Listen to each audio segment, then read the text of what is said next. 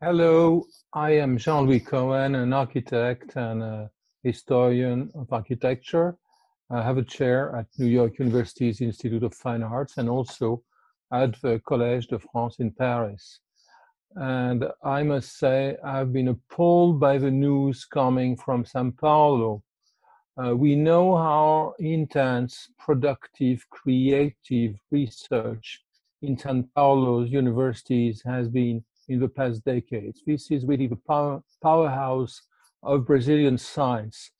The cuts which have been announced will be a devastation of not only the universities, not only research as such, but it will be a major menace for Brazil's future, since the destiny of every nation today is closely connected to its scientific, to its research potential.